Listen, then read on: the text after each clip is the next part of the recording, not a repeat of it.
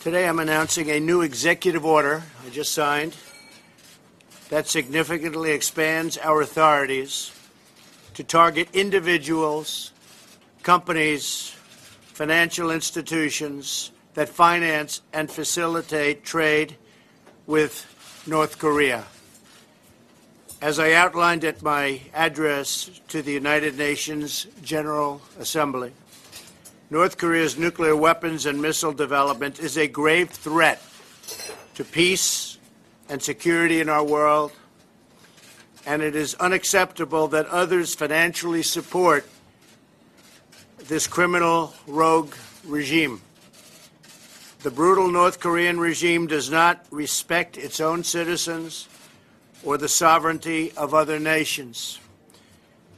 Our new executive order will cut off sources of revenue that fund North Korea's efforts to develop the deadliest weapons known to humankind. The order enhances the Treasury Department's authorities to target any individual or entity that conducts significant trade in goods, services, or technology with North Korea. And I'm very proud to tell you that, as you may have just heard moments ago, China, their central bank, has told their other banks, that's a massive banking system, to immediately stop doing business with North Korea. This just happened. It's just reported. In addition to everything else, what we will do is identify new industries, including textiles, fishing, information technology, and manufacturing, that the Treasury Department can target with strong sanctions. And Secretary Mnuchin is representing the Treasury Department.